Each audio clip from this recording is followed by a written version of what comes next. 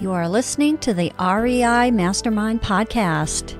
Join JD as he chats with industry-leading real estate experts and professionals. We learn from their experience and uncover the strategies to their success that we can implement into our own businesses, and we can drive immediate results today. They share their experience and wisdom as we build the foundation to our own success. This is the REI Mastermind Network. We have Matt Gougé on the call. Matt is mattthemortgageguy.com. Check that out. But Matt has a great series of videos on his YouTube channel. So look for Matt the Mortgage Guy there as well.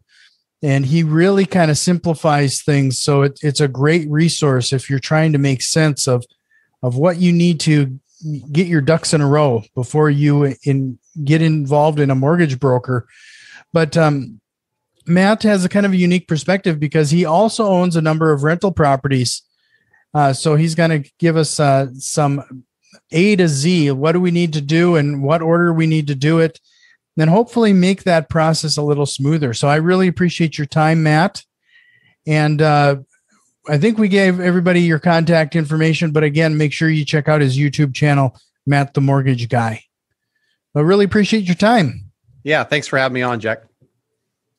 So, let's start things off. I'm always curious, a couple things, and my listeners have probably heard me say this more times than not.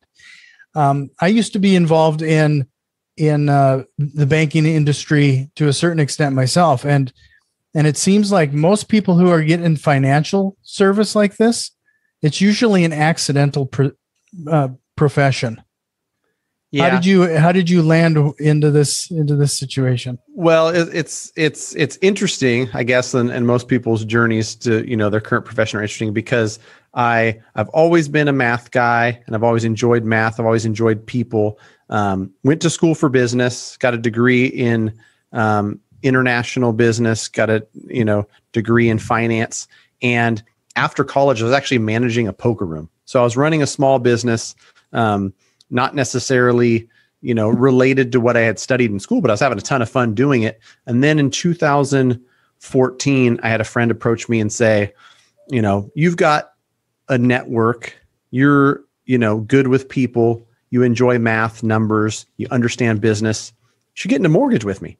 And I remember at the time, it was a leap of faith doing something that's 100% commission when you've got, my second son had just been born. And so I'm the sole provider in the household and whatnot, but agreed with my friend in that, I enjoy working with people, good with numbers, and I've got good work ethic and might be something I'd succeed at. And really, just jumped in feet first into mortgage and haven't looked back, enjoyed it thoroughly. It's really one of those things that, it's very fulfilling work.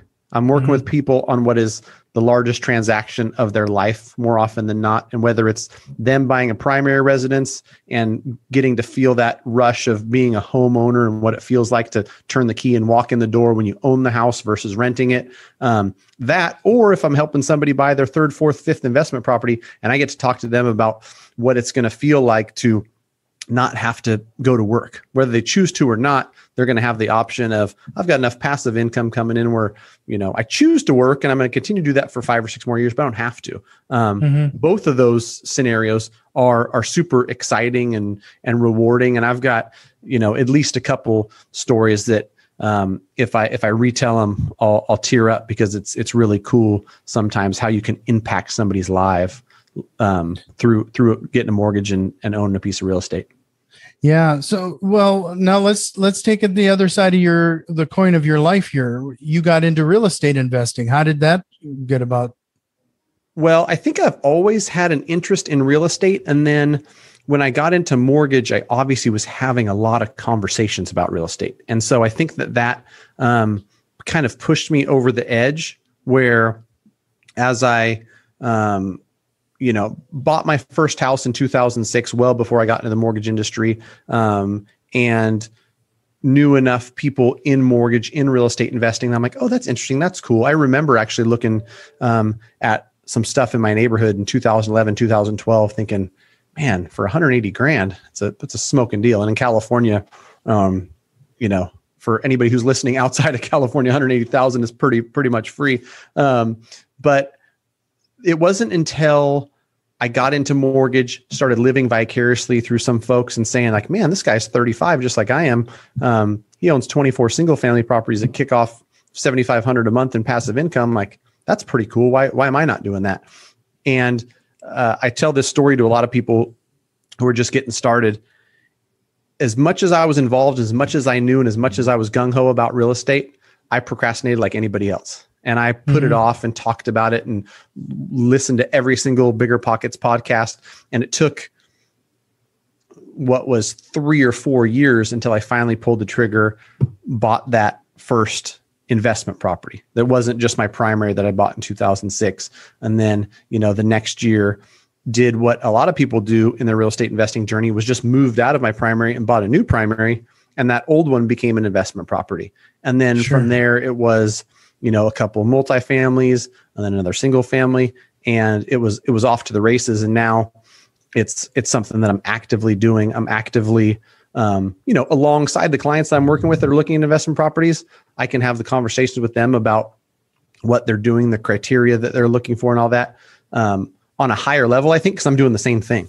And when I talk to them about cash on cash returns and, whether they're looking in a B+ neighborhood or a C- neighborhood, I'm actively doing that myself, which I think for investors, it's important for you to connect with a real estate agent who's also an active investor if you're looking for investment properties, and also a mortgage broker, because the things you're going to look for and the advice you're going to get is going to vary based on your goals. And if you connect with somebody who's got similar goals, or at least is walking that same path, I think you get higher level advising that way. Mm-hmm. So, you've done this for quite a while now, and you've probably advised a number of first-time real estate investors. When do they get somebody like you involved?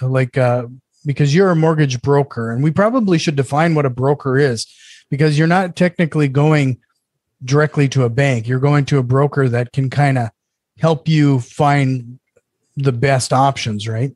Right, exactly. And I'm a big proponent of the broker channel. I've been a broker since 2018. I spent the first 4.5 years working in retail, which just means that I was working for one company, and every loan I did went to that same company. And, if you can think of it like a State Farm insurance agent, all of their policies get written to State Farm. Well, then if you talk to a broker, they can look at 15 different companies, 30 different companies, whatever it is.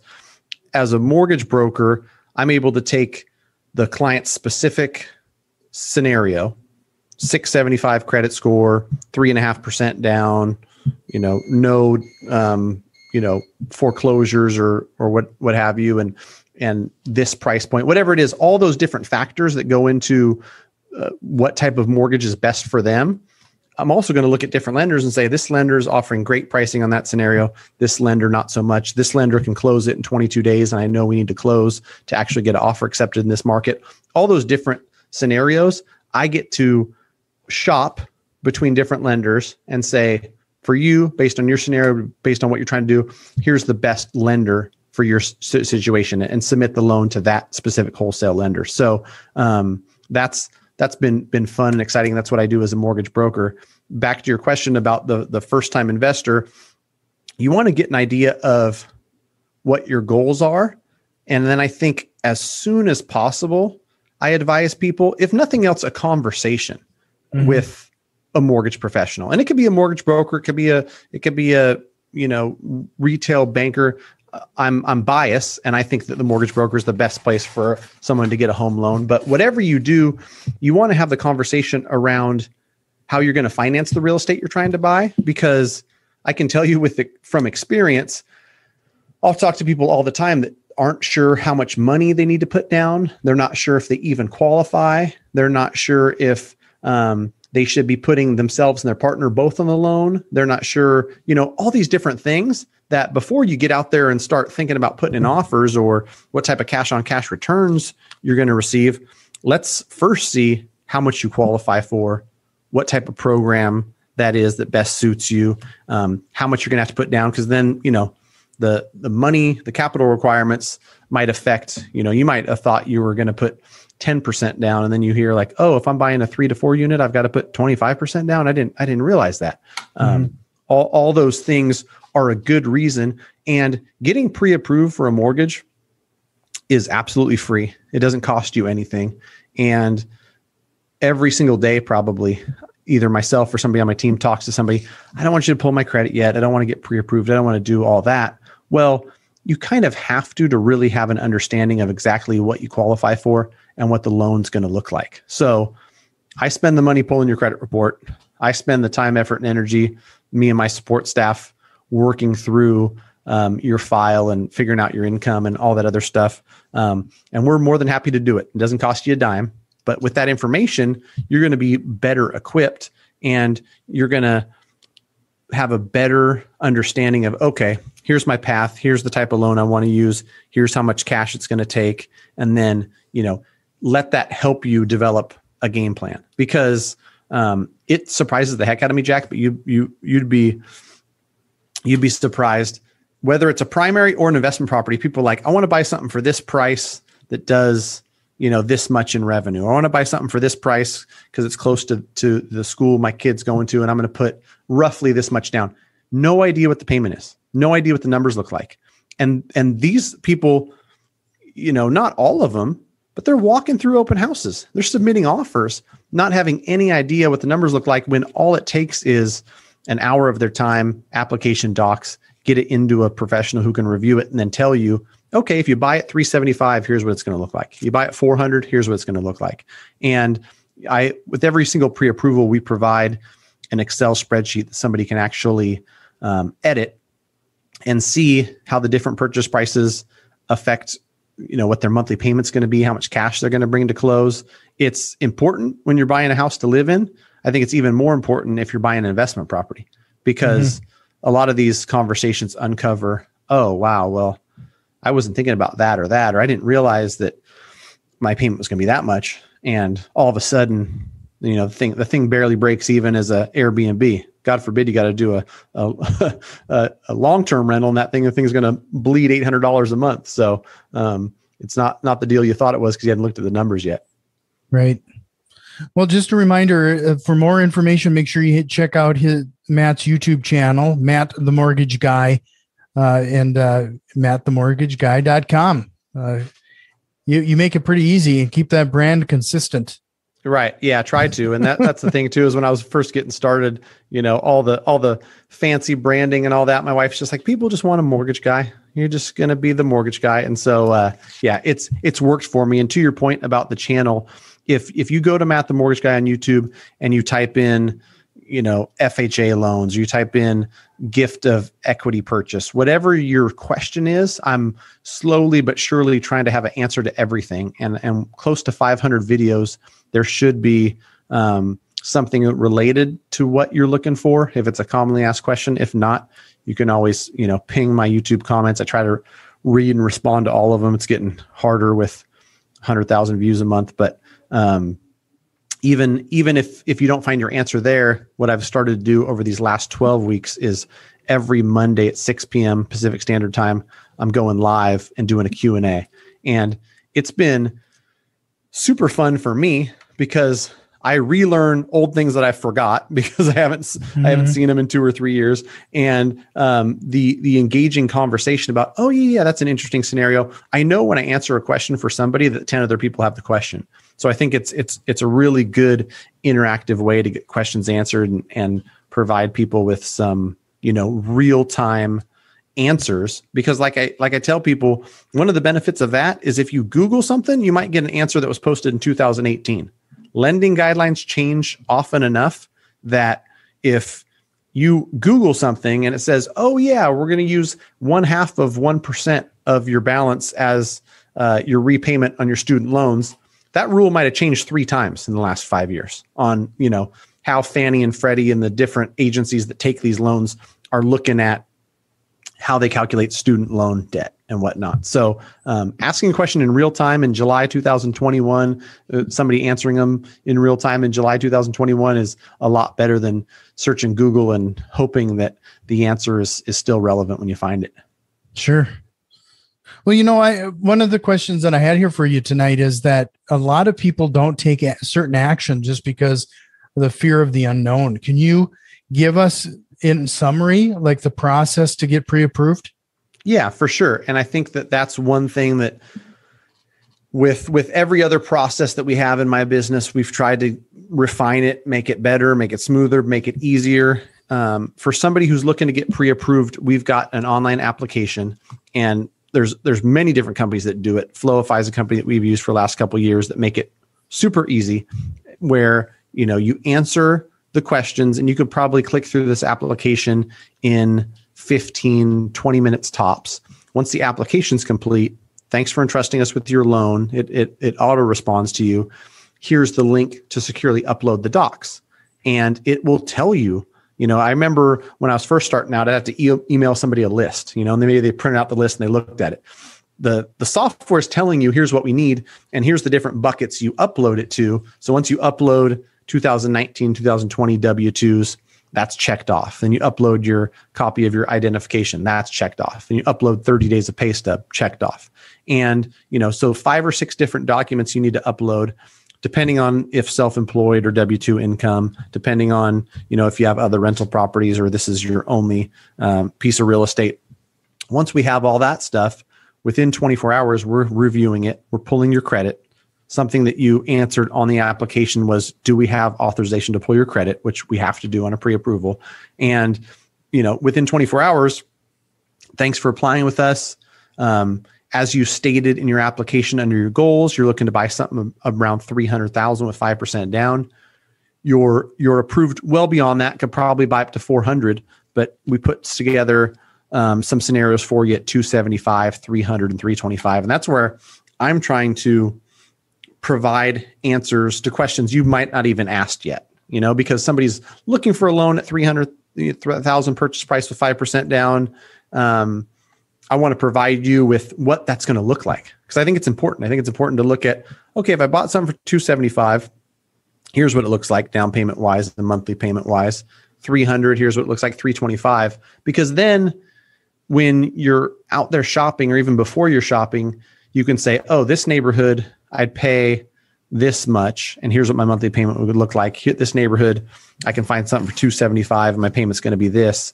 Helps you develop a game plan. And in a market like we're in most markets across the country in 2021, you don't necessarily have a bunch of time to think and make decisions. Like if you see a house you like, you might have to offer on it within the next 48 hours. So having all the information beforehand and knowing exactly what you're looking for and price-wise and what that mortgage payment's going to look like, I think it relieves a lot of stress, because then you just know, if I find something I like, I know I'm comfortable with the payment at $325. I know that we have the down payment funds and a little bit extra to make that happen. So $325 I'm comfortable with. Then you go in and you fall in love with the house. It's not an emotional decision. It's I've already thought about this in advance, and we're ready and able to pull the trigger at this price. Let's submit an offer. So, with that being said, what is a person's timeline? Like from the beginning, from that time they apply and get you all the paperwork to the time you get an answer back? How long does that typically take? Well, for us to get somebody an answer on if they're pre-approved, we aim to have that back to them in 24 to 48 hours. And so that will say you're pre-approved. And, there's some circumstances where you might be commission-based, or you might have variable pay, or there might be something where we have to verify. We've got to get a verification of employment from the employer that breaks down your pay. That can cause a little bit delays, but 9 times out of 10, we're back with the person within 24 or 48 hours to have that pre-approval piece. And then, depending, and, somebody might watch this a year from now and the market might have changed a little bit, but appraiser's workload, lender's workload, and all this stuff will advise the agent on how they want to write the offer. Are we able to close loans in 22 days? Some markets it's yes, other markets it's not. I remember, when we could get appraisals back in 7 or 8 days, it was no problem. And in 2021, we're having a little bit of trouble getting appraisals in under 14 days. So some of the 14, 15-day closes might be more challenging in some markets, but the closing process and actually getting offer accepted from start to finish, that might be 21 to 30 days with most brokers. And then once you're pre-approved, how long is that available to you? Like, how long is a pre-approval good for? That's a really good question. Such a good question. I made a YouTube video on it, but I'll answer it here too.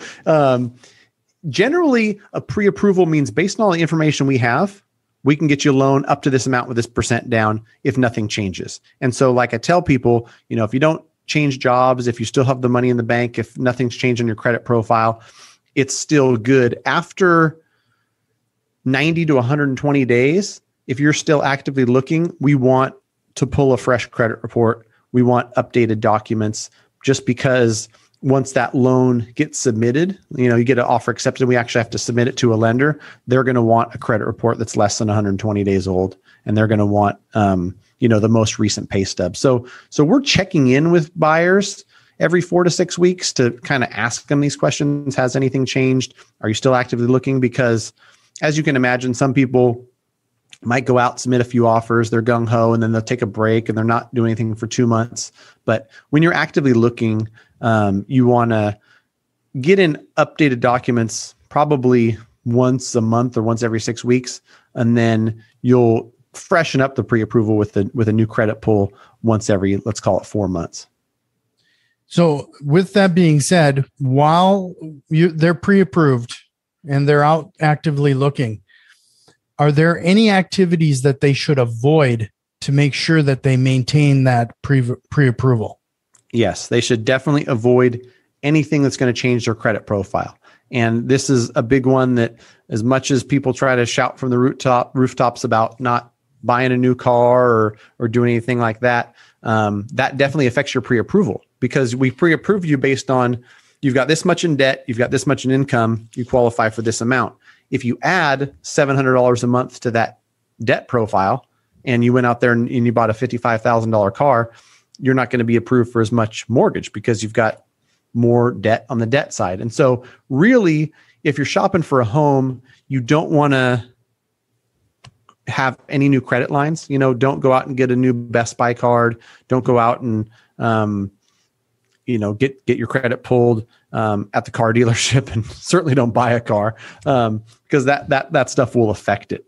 And so save that stuff for after. A lot of people, even during the loan process, are like, but there was a deal on fridges, and if I financed them at Home Depot or Best Buy, I was going to get 10% off. Just wait until you close on your home before you start opening up new credit cards or adding new debt. Sure. So with the rental property mortgages, is there any restrictions? Like, are you capped at a certain number of rental properties that you can use? Yeah. So most people, they want conventional financing because it's the best terms, the best rates and terms. And, on a single family investment, you could probably get 3.5% without paying any points. Fannie and Freddie, who are the backers of those conventional loans, limit you at 10. And so any individual is going to be capped at 10. I know some banks and some of the institutions that are a little bit more strict might even limit you at 4.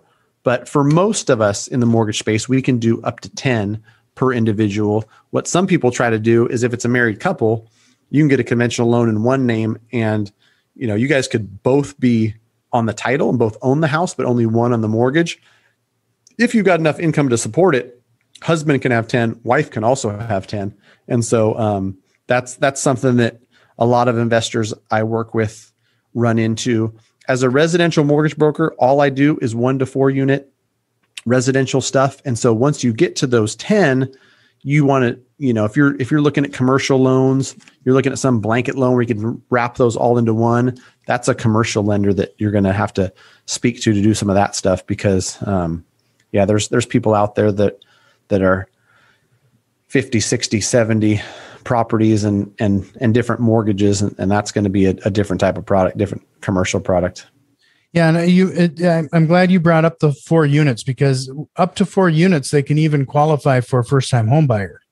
Correct. Yeah. And for investors, I was just talking to a kid yesterday who's 18 and he's all gung ho about buying his first property. If I could go back and buy my first property 18, 19, 20, 21, whenever you've got enough income to support it, you can buy a 4-unit with an FHA loan and put 3.5% down. And the 30-year fix is going to be in the 2s on that mortgage. You're not going to ever find a way to get into a multi-unit for less than that. And when you're single, you don't have a family, you don't mind living in a 2-bedroom, 1-bath that's part of a 4-unit complex. And then you decide to move out and you go buy a single family, you go buy a duplex or whatever you end up doing. Now you've got 4 rental units. It's really a nice little kickstart to buy your first primary and 3 rentals all in one shot, all with 3.5% down. And you move out to your next place and you've got 4 rental units now. It's a cool product. And I think the video on my channel, it's just FHA 2 to 4 units that talks about that because it's a great way as an investor to get started. Do you have to live in that unit for a certain amount of time for it to? Yeah. So FHA, at least your intention is to live there for 12 months. And people ask me this all the time. They've been in it for 10 months and they want to, the multifamily living next to 3 of your tenants isn't what it's cracked up to be. And so they want to move out. You're not going to have the FBI knocking on your door if you move out after 11 months. But when you sign the documents, the FHA loan is an owner occupied loan. You have to live there. And your intention is that you're going to move in and live there for 12 months. If plans change or something changes and you move out after 9.5, you're likely not going to jail, but at least when you're signing papers and you're moving in, that's your intention, is live there for a year. Sure. Well, I'm going to back up just a hair. We kind of went down one avenue just because that's where the conversation led us. But you mentioned uploading a bunch of documents when they go through the pre-approval process. What type of documents would you typically need from people? For a pre-approval, it's going to be 19 and 20 tax returns. I'm sorry. Let me back that up. If you're self-employed, we need tax returns. If you're not self-employed, all we need is W-2s. But past 2 years. So for now, we're collecting 19 and 20, and we'll just say W-2s. We'll pretend like you're a W-2 employee. 30 days of your most recent pay stubs, 2 months of your most recent bank statements, and a copy of your ID. And really, that's all we need is the full application and those items. When you're self-employed, we need your tax returns. If you own multiple properties, we'll need your full tax returns. There's always going to be certain circumstances where if you receive alimony, we're going to want copies of that paperwork. If you've got other types of things going on with the purchase, then there might be other documentation. But for the most part, a lot of people who, you work for the state of California, it's fairly straightforward. 30 days pay stubs, 2 years of W-2s, 2 months of the bank statements, wherever the down payment's coming from, and a copy of your ID. And it's that simple. Sure. Well, I really appreciate this, Matt. This has been very insightful. And I want to remind everybody again to check out Matt's YouTube channel, Matt the Mortgage Guy. And before I let you go, my last question is there a question you wish I would have asked you here tonight? I don't know. I mean, I think that you dug into the spots that I'm passionate about, helping people out and maybe if you ask me a question on what my mission is with the YouTube channel, it's just simplifying things. Because There's so many people out there that are just talking with so many big words and making it so complicated when it's really not. I feel like, from 18-year-olds to 87-year-olds, I've walked just about every type of person through this loan process, whether they understand how to work a computer or not, whether they're, college educated or not. And everybody that has come across my desk or worked with me and my team, hopefully they found the process to be pretty straightforward and easy. And it's been a constant evolution of the business to try to make it that way, because from the day I started the YouTube channel, I took advice from my wife that was pretend like you're talking to my grandma. Stop with all the fancy words and all the stuff you learned becoming a loan officer. Just use simple terms. I mean, even as simple as just calling it a home loan. Sometimes I'll talk to people and they're like, mortgage. What's mortgage? A home loan. I'm going to help you get a home loan. And so, that's something I take a lot of pride in. Something I've been working on is simplifying it for folks. Well, I really appreciate your time, Matt, and hope you can chat again sometime. Cool. Thanks, Jack. This has been the REI Mastermind Network. You can already tell that we've made some changes and a few more are on the way. If you are interested in what we have planned, head over to patreon.com/REI Mastermind and support the show today. Financial contributions are always appreciated, along with a like, share, and review. It really helps us grow and reach more people with this valuable information. See you next time, and tell a friend.